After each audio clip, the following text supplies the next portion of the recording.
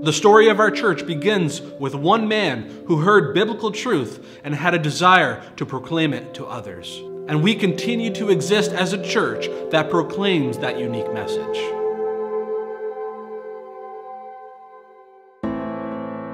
The story of our church actually dates back to about 1845 with an evangelist named J.H. Shipman. He had a distinct view of what the Bible says, and it fell on the ears of Peter Bouck, and of course we know that Peter Bouck was instrumental in beginning the work in the Font Hill area. The history of the Church of God in Font Hill was spoke of quite often, and we did learn the history of the Boucks. I have a long connection to Glad Tidings. It actually dates back to Peter Bouck, who was my great-great-grandfather. But I remember his picture distinctively from hanging up. What I do remember, we had his picture in the basement of the old church. Elaine and I were maybe 8 years old, and she and I were both looking at it, and I said, "Oh, I'm related to that man, and he started our church." And she said, "Oh, I'm related to that man, and he started our church." We're both thinking the other one's wrong, until ultimately, obviously, we checked with our parents and found out we were both right. But I do remember that.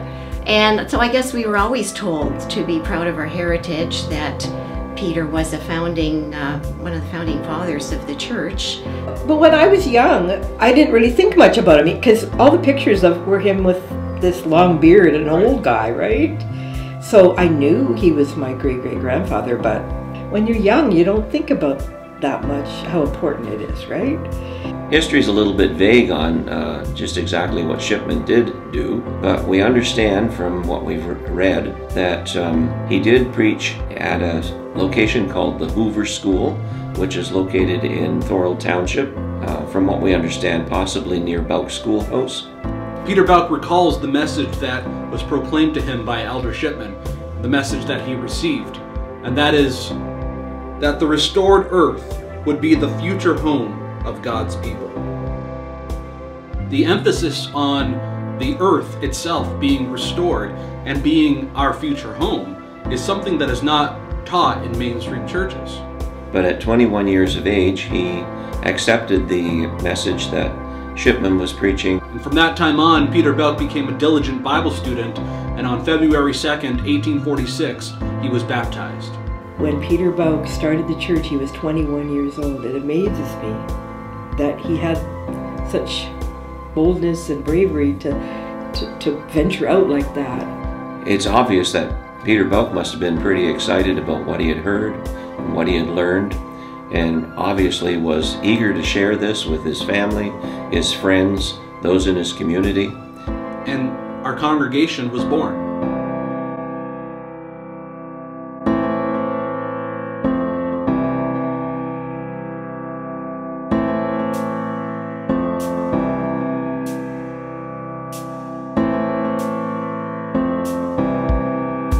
From what we understand, the group that was led by Bouck continued to meet at the Hoover School in Thorold. My understanding, yes, that it was, they met there, and then the Boucks owned property, I believe, and then ultimately donated it for another schoolhouse to be built. I think that's correct.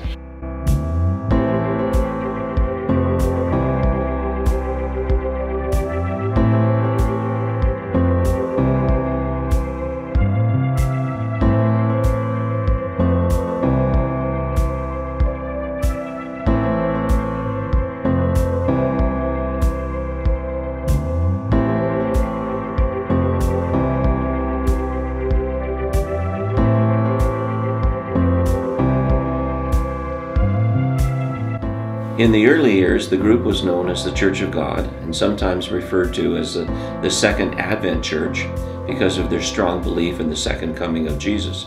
The believers continued to worship as a group, and over time the group grew larger, eventually finding the need to build a house of worship, and in 1858 one was constructed.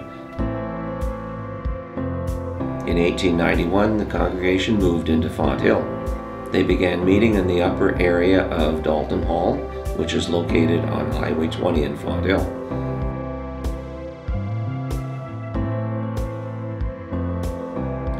In 1904, the congregation formally organized as the Church of God in Fonthill. Plans were made to construct a church building directly across the street on Highway 20. In 1904, the congregation met and formally decided that they should hire their first full-time minister. The man they selected was F.L. Austin of Indiana. Longtime member Viola Goit remembers the fact that she and her husband Ed were actually mentored by Pastor F.L. Austin. They remember Pastor Austin as being a man of incredible strong faith and with a strong desire for the scriptures, though as he advanced in age, they do recall a funny quirk of his that he would sometimes forget what he had to say while he was preaching, and he would actually knock on his head to see if he could remember. After construction, the new church was dedicated on February 14, 1909.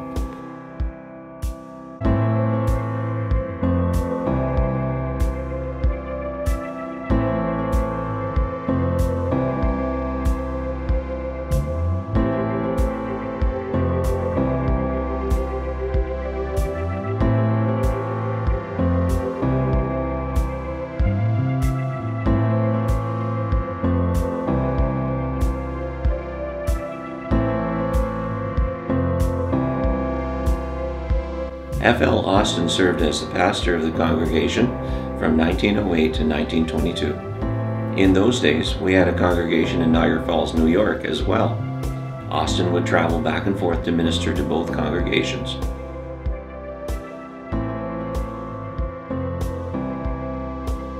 It was during these years, in 1916, that Peter Bout passed away, but he did serve as an elder all the way until his death.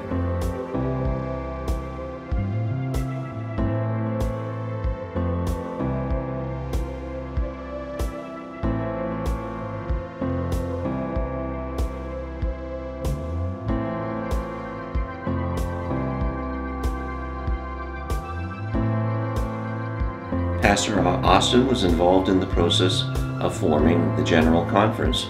He and his family left Fonthill in the early 20s. In Oregon, Illinois, F.L. Austin served as the first executive secretary of the General Conference.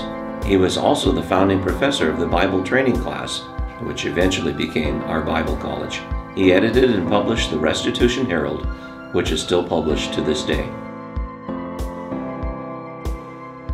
Back here in Fonthill, G.E. Marsh replaced F.L. Austin as pastor. His great-uncle was Joseph Marsh. Joseph Marsh was a pioneer of the Church of God movement in the 1800s. G.E. Marsh served as pastor of the Fonthill Church of God from 1921 to 1928. Viola Goit remembers that Pastor Marsh and his wife were very active in the General Conference, that he wrote frequent articles for the Restitution Herald, which demonstrated that he had a great understanding of Scripture. From 1929 to 1930, Grover Gordon of Nebraska served as pastor. Beginning in 1931, Clyde Randall began 17 years of service here at the Church of God in Fonthill. He served until 1948. Longtime member Betty Anger, who herself is a descendant of Peter Bout, was baptized in 1944 by Pastor Clyde Randall. During his time here in Fonthill, beginning in 1933, he began holding services in Welland. As a result of this work in Welland, several families accepted the Lord and joined the Church of God. These included the MacArthur family and the Dillamarter family. Viola also remembers Pastor Randall. Viola remembers that it was there in the church in Niagara Falls, New York, that Pastor Randall was the one to officiate at their wedding and was the one who baptized them. Viola said that she will always be grateful for the influence that Pastor Randall had on her and her husband Ed. It was also during this time, in 1942, parsonage was purchased, it was located on Church Street in Fonthill. I mean, I remember my mom when she was growing up that they went to church twice on Sundays. Sundays were very calm, quiet days at home. She was one of 6 children. She was a tomboy. She was allowed to read her Bible and or just play quietly with her dolls, and that was very difficult for her to do.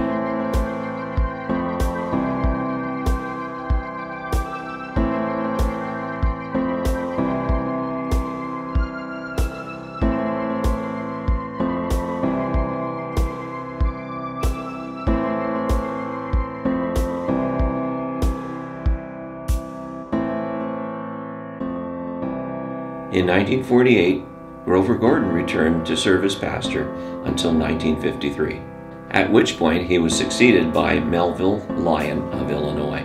He served from 1953 until his sudden death in 1956.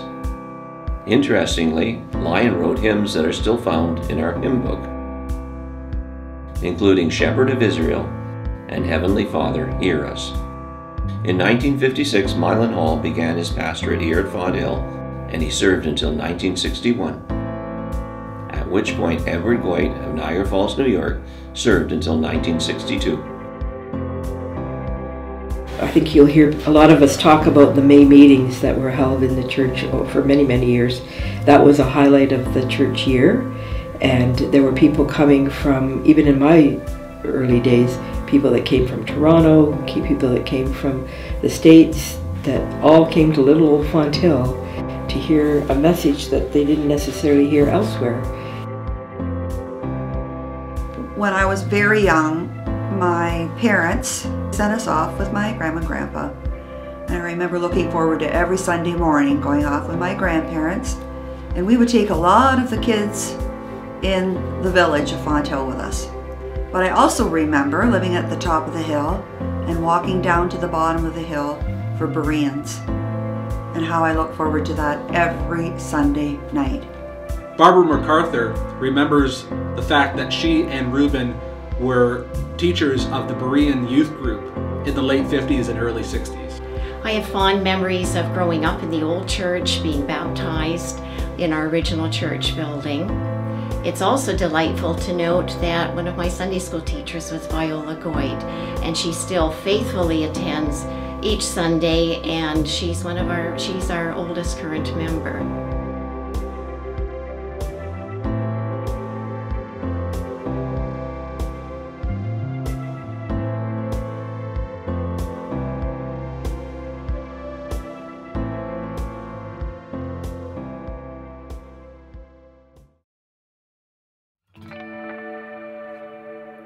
Our story continues as we enter into the 1960s, and our church saw the need for a new building. We can assume that there must have been growth at this period of time. I was quite young then, but I certainly remember the pews being filled. I remember most every Sunday we had that whole sanctuary full. We used every nook and cranny of the church building. And I have memories of the old church and how we were overflowing. I think everybody saw the need to find a place to spread out more. Under the leadership of Edward Goit, the congregation was encouraged to set funds aside to purchase land for a new church and a new parsonage. On December 15, 1961, it was announced that an offer had been made on a parcel of land located on Hillcrest Road in Fonthill. Hillcrest Road was later to be known as Pancake Lane. On May 27, 1962, the property on Pancake Lane was dedicated to the glory of God. Also in 1962, Emery Macy of Ohio began service as pastor here in Fonthill. He served until 1971. A contest was held to name the new church, and Eleanor Payne submitted the name of Glad Tidings, which is the name that was chosen. So I remember coming up with Good News. For some reason, I think Ed had Glad Tidings sung in there. And whether they decided, hey, here's a young one, let's just go with that and say, she's the one who named the church. So I'm not exactly sure about that. This Bible was presented to Eleanor L. Payne, and then it's got the names of the elders and people who are on the committee, which is neat. In 1964, the Mary Martha's group was established.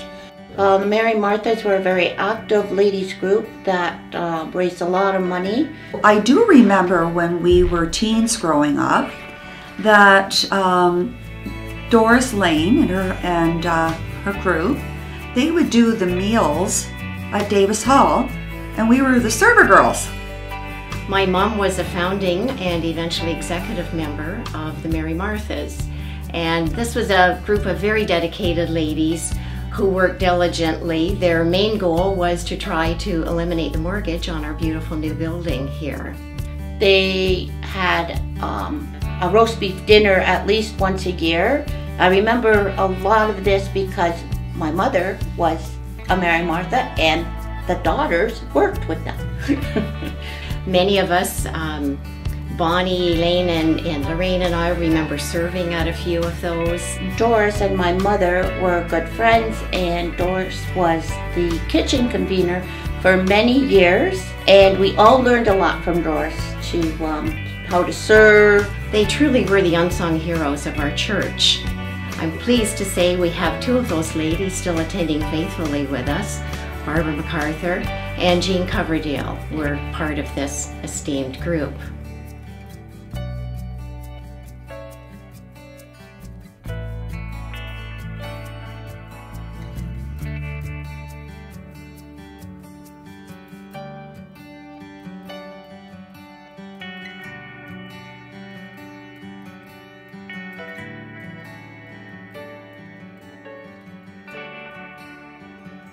In November of 1967, Frank Lane was hired as the contractor of the new construction.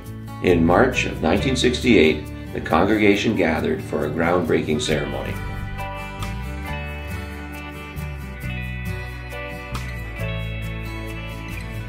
On the property, they marked an area in the shape of a cross with chalk. We have a picture of my mom and my dad and me separately putting a shovel in the ground. They had put the shape of a cross out front here, and we did that, so I certainly remember that. Brother Bousfield, the oldest living member, had the honor of digging the first shovelful of dirt. He used an antique shovel that belonged to the late member Charles Elliott. I just remember us all taking our turns to go and break the ground. The congregation with one voice declared, "We will build a new church to the glory of God." Sunday, April the 26th, marked the cornerstone service for the new church. Some of those who were in attendance for this cornerstone service were actually in attendance for the original cornerstone service for the church on Highway 20. So the first Sunday in September of 1968, a service was held here at the new church. The congregation walked all the way from the Highway 20 church to the new church on Pancake Lane. Sticks in my memory that we met at the old church and we all walked down the street through Fonthill to go to the new church for our first Sunday there. It must have looked pretty funny, eh? They sang hymns and they praised God. Viola recalls that she was one of those who paraded and walked from the Highway 20 church here to the church on Pancake Lane. This marked the end of one era and the beginning of a new one.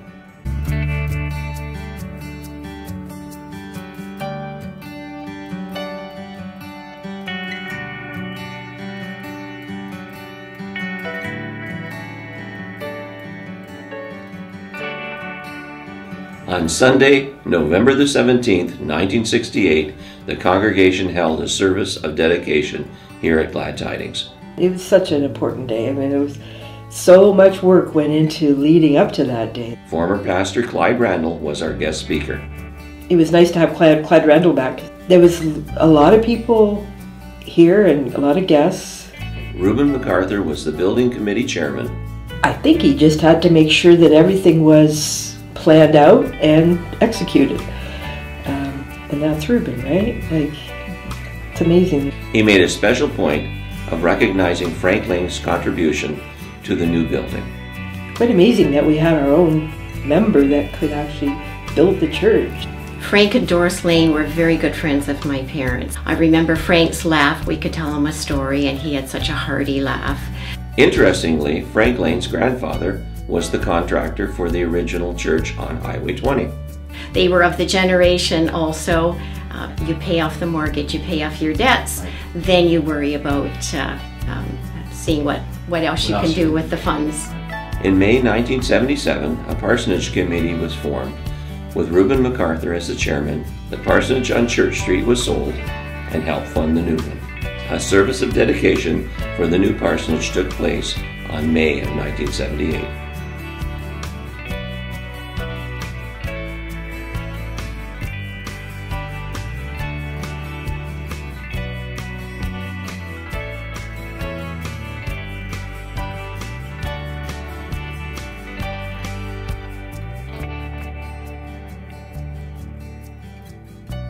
So with a new church building and a new parsonage in place, Glad Tidings was positioned to minister to the people of Fonthill and the Niagara region for many more years to come.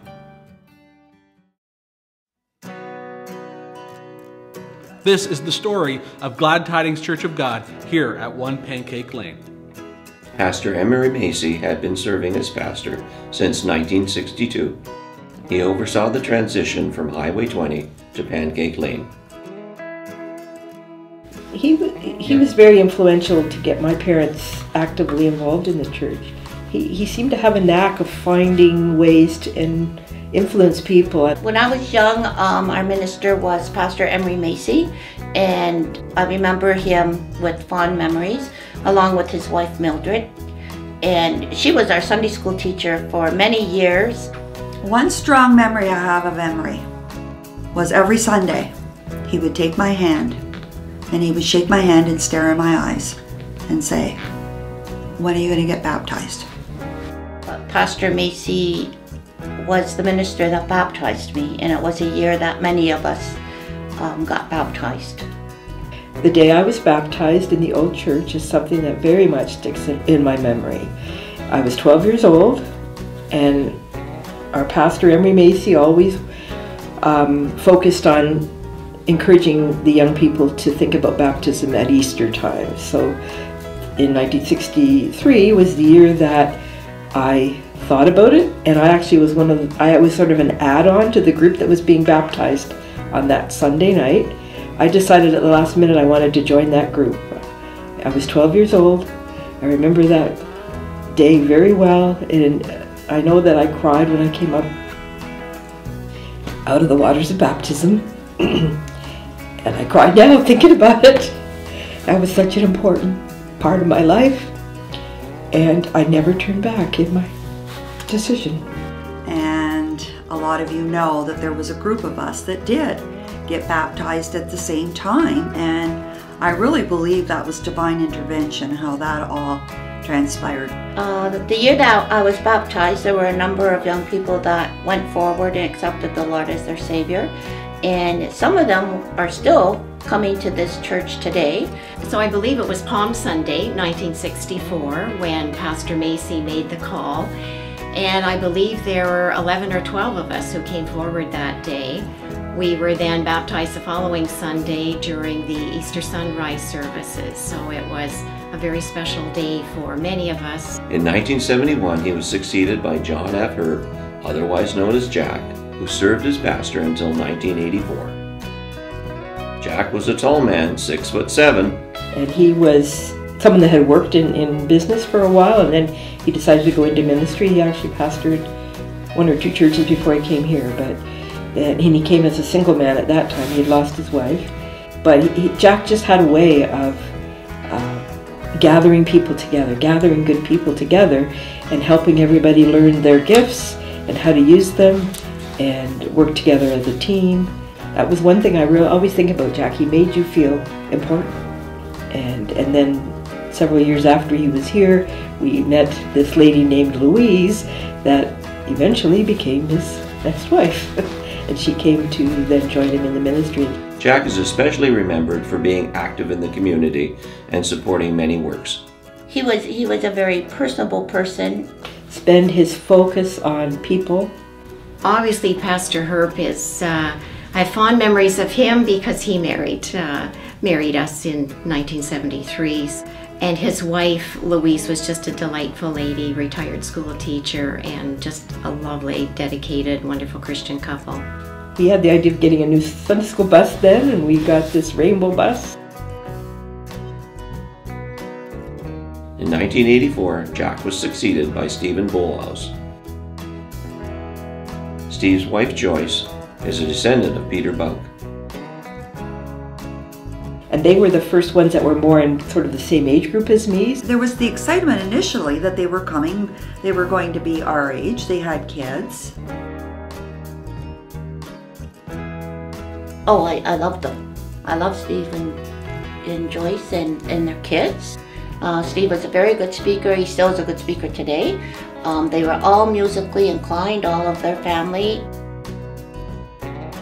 Steve was extremely talented musically, and his whole family. That's one of the biggest things I think we think about with the Bolhouse family is the musical contributions. Their kids brought other kids here, definitely, and they were involved in like youth things abroad. We had good times, a lot of good times together then with the youth, the young people, the young adults as we might call them at that time, doing a lot of things together. And Steve brought a different vision for the church. He brought, to me, he brought new life to the church, enthusiasm. His family was a lot of fun. And Steve was very strong with his biblical teachings, and we definitely learned a lot from his sermons. And I was the youth leader for a little while, and I had his children, and but they taught me more than I taught them. Also, he was a mentor to others who were, you know, in the ministry. As I recall now, I'm trying to think. It was Michael Schisler and John Welsh, as I recall, were the two that we had. And that was just a wonderful time where we had somebody else helping with our church and with our people. Michael was and is, I mean, he's a very outgoing guy. He's very, very personable, and he did a lot of good stuff. Yeah, he was quite an asset to the community here. Glad Tidings grew throughout the 80s and into the 90s. Oh, there were a lot of people when Steve was here. Yeah. He did bring a lot of people in. One of the highlights for Glad Tidings was the summer that we hosted the General Conference here in Font Hill.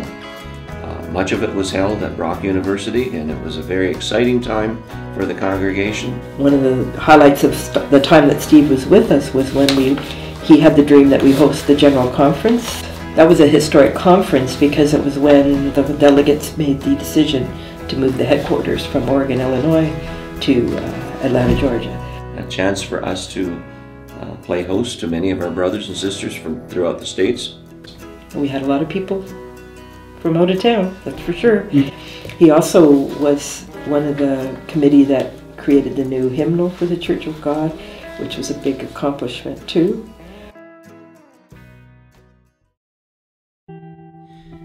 In the history of the church, there have been good times and there's been bad times, or more trying times, I guess, times of testing. I can remember a couple of times in particular when groups of people, for one reason or another, did leave the church, and because we all felt we were family, it was like losing a family member and made it very difficult.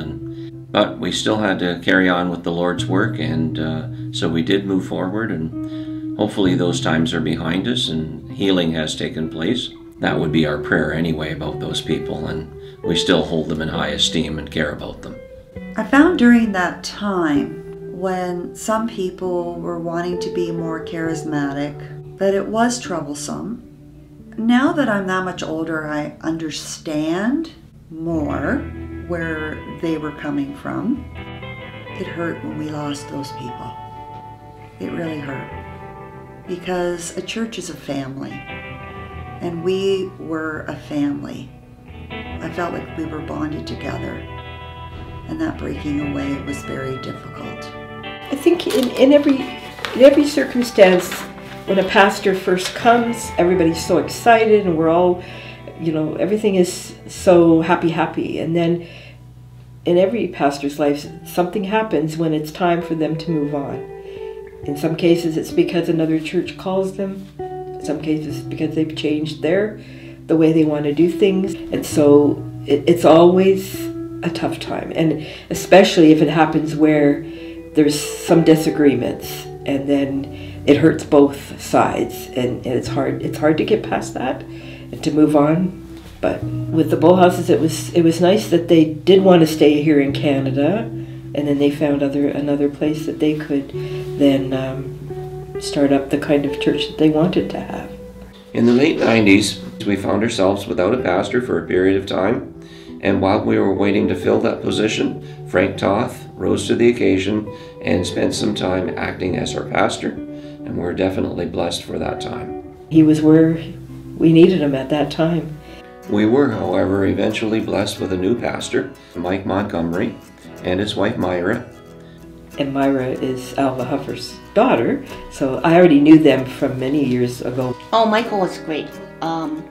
He was a good speaker, and he had a really nice family, his girls. My mother was the Sunday school teacher of the Little Jewels at that time, and she loved his little girls. Again, another man that decided to go into the ministry many years later after he had already worked in a teaching career in his case. And my dad had met up with them in Ohio at a Northeast conference. Took a couple of attempts and they made the decision to do it. They were both from warmer climates, and it wasn't too long after they were here that they got a call to pastor a church in South Carolina, a very large church. So they decided that they would like to move to a little bit warmer place. They did a lot of wonderful things for us here. But it was a great time, even in that short time that they were here. In 2002, Michael Brown began serving as our pastor. But my dad was talking to Diane and Michael soon after we heard that Mike and Myra were going to be leaving. And somehow Michael and Diane said, we'd probably be interested maybe in coming back. They say time flies when you're having fun. Well, when we look back at the almost 12 years that we served at Glad Tidings, we can honestly say it went fast. We enjoyed those years as one of our best times since I began pastoring over the last 45 years. His wife Diane grew up in our church and is actually a descendant of Peter Belk. And she's also a sister to our current elder, Elaine. For me, it was home since this is where I grew up. I remember hearing church members talk about young people leaving home and moving to the States after they graduated from high school, but not coming back. They go to college, get married, and end up staying in the States. After my husband and I had children who grew up, had families of their own, and settled all around the U.S., it was my joy when the church invited us to come with the prospect of my husband pastoring the church in 2002. Because Diane had been my neighbor and fellow church member. Another sweetheart. You can't say anything derogatory about Diane. So that was just wonderful knowing that they were going to be coming. Moving back to my home church was such a blessing, and it does show that you can come back home. Michael is an excellent preacher and an excellent singer, and he put a lot of work into the services. Michael was very good at visitation at hospitals and stuff. He always came when my dad had surgeries or anything like that. He was very good for that. When my dad was dying, he came to the house because my dad was at home. The youth in our church at that time, they sure kept us busy, or maybe I should say, looking at the things that we did, it kept you busy. And Diane thought of the idea of having the faith girls for the adolescent girls to learn how to have more self-esteem. And I know Diane made a big difference in a lot of girls' lives. Working together with some of the youth for weeks before these events and putting some of the older ones to work as the helpers gave them good training for the years ahead. Even though it took a lot of patience at the time, it all worked out when each event took place, thanks to everyone who took part. And I'm grateful as well for our special services, Of course, then there was the revival services we did featuring Robin Todd and the concert he presented at our church. But you know, one of the special things we did was the diaper project. That was a great success. That's right. You know, we collected over 2,000 diapers for Paul and Laura Fairbrush and their twin babies. We're happy that as a result of that effort, you are now enjoying the blessings of their gifts and talents through their involvement. And don't forget our Sunday school picnics out under the tree. Yeah. All ages had food, fun, and fellowship, including the games.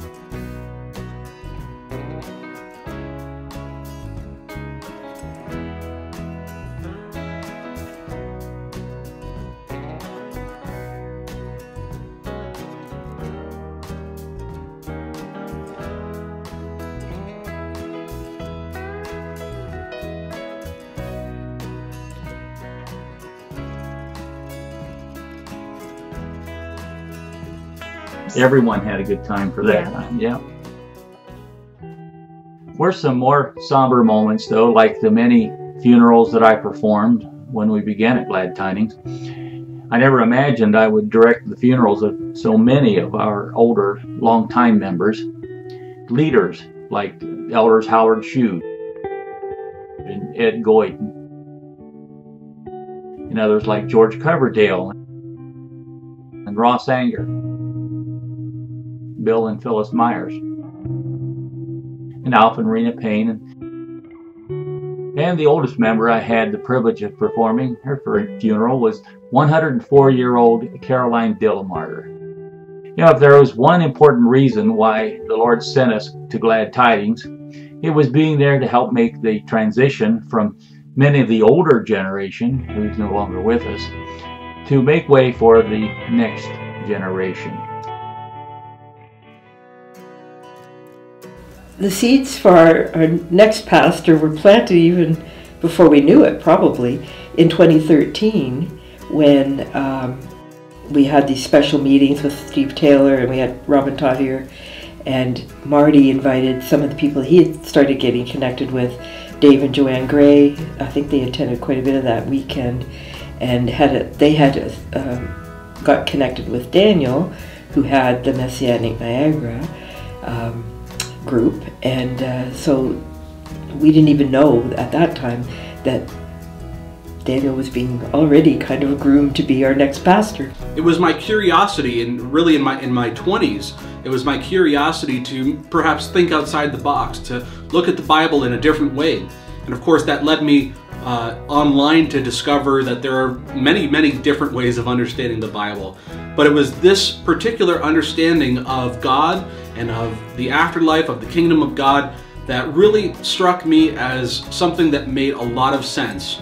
I got in contact with a man named Marty Dorst, and we had mutual friends, Dave and Joanne Gray, that we were able to connect with one another and know really of what was going on here at Glad Tidings. And I had heard that Glad Tidings was looking for a new pastor. Though I had been attending Bible college in Toronto and I had certainly been diligently studying the scriptures for many years, I really had no idea that I would become a pastor one day. You know, Jerry Cook, who was the elder at the time and still is, of course, he was at the front and he was talking about how they are searching for a pastor. So I thought to myself, I'm gonna have to speak to this guy Jerry. And so I went up to Marty after the service and I said, can you please introduce me to Jerry? Marty introduced me, and they immediately had Sarah and me meet us right here in this room, in the prayer room. We had a meeting with the pastoral committee. I recall, if I'm not mistaken, they included Marty in the room because he introduced us, but I think it was Terry Byberg, Lisa Fairbrush, and Paul Fairbrush, in addition to Jerry and Elaine. And that was the first meeting that I had to present myself as a possible candidate to become the next pastor of Glad Tidings. We felt God's Spirit right away telling us something is happening. I will never forget, as long as I live, the Sunday that Daniel came with Marty, and that was the week that he offered to put his name in the hat, so to speak, to try out as pastor here at the church. And I knew from that very moment that God was in that. There was a tingling or a strange sensation that went all the way through my body. And that's when we started talking with Daniel and Sarah and exploring this opportunity that all of a sudden sprang up in our own community to have someone. And we had decided that we wanted a much younger pastor this time. My first memory of Daniel was the Sunday when he came to visit. I was excited to see a new face, and then I didn't see it for a couple of weeks, and then I was hearing things, you know, that he was interested. So there was some bit of doubt, I have to admit, but I knew a lot was going on there. And then when we had the meeting at our house and understood what Daniel and Sarah believed, I was excited because he was young, or they were young. I can just recall saying to Sarah that I really hope they give me a chance and that this is what God wants for me. I had a dream about Daniel and Sarah that they were going to be our pastor. He was going to be our pastor, and my dream came true. Well, and it was so amazing that all these things that happened, like Marty coming to our church and having all of these beliefs, and then being connected with others that then got connected with you, people coming to these same beliefs that we have from a totally different vantage point. To me, that's what, over the years, that's what always has made me think there's something here. And then when I saw the people that Daniel was bringing, I was very excited about that too. It just almost boggled our minds that you could actually be the ones that exactly, when we looked at the skills that you were bringing, were exactly what we knew we needed. So we knew that it was the right thing. And so they needed somebody like me, and I needed them, and that's really what's defined the relationship. Then I heard that they had hired Pastor Daniel, and I was hearing all these great things about him. My mother got sick, and I hadn't met Pastor Daniel at all, but she was very sick, and I reached out to Daniel and asked him to call my mother at the hospital in Hamilton and pray for her and with her, and he did. And she came through that surgery. Then I had a personal problem, and I reached out to Daniel and Elaine and Jerry, and they all were very comforting to me. And then that's one reason I wanted to come back to Welland, was to be back with my church family, and I felt a connection.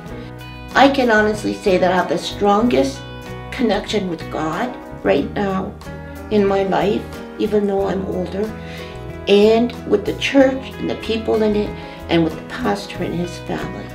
And that's from my heart, and I'm very blessed to have them. Well, before we moved back to the area, I had emailed both Jerry and Eleanor and Elaine. I said that we were certainly looking forward to coming back to Glad Tidings.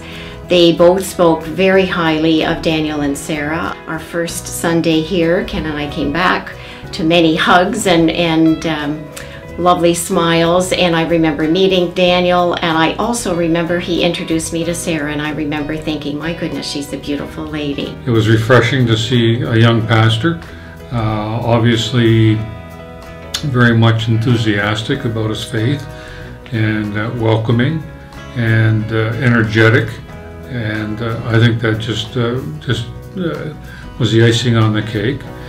Right from the start, Daniel was able to preach, to help us out after Michael had left. It was obvious that Daniel was the right person for the job, although we had to put him through the hoops and just test him and make sure that he truly was the right person. And I believe it was September 2014 when I was officially hired to be the pastor of Glad Tidings. Not long after that, we were able to move into the parsonage.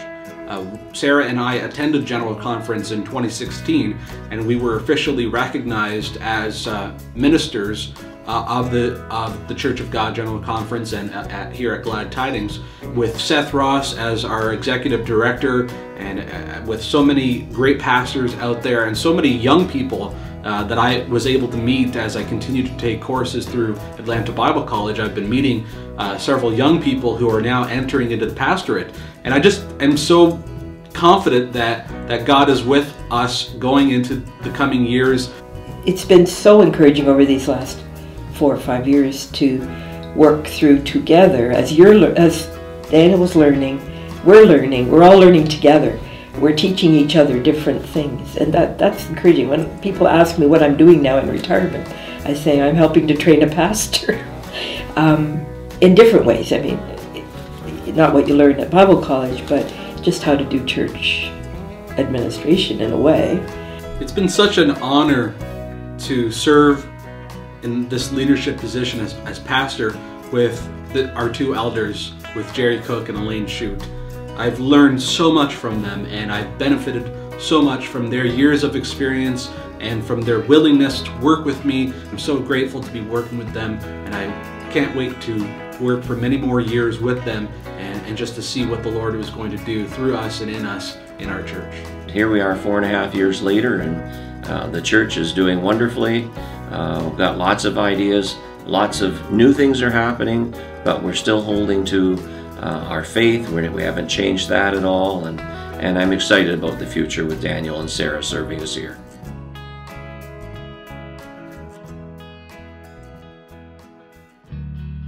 Glad Tidings Church of God has been here at 1 Pancake Lane for 50 years, and we've been a church for over 150 years. But we feel like we are just getting started.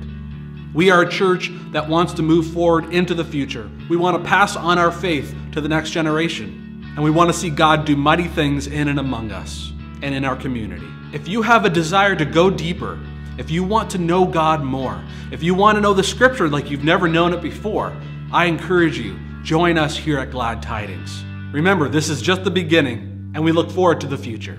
God bless you, and Maranatha. Our Lord Jesus is coming soon, and to that we say, amen.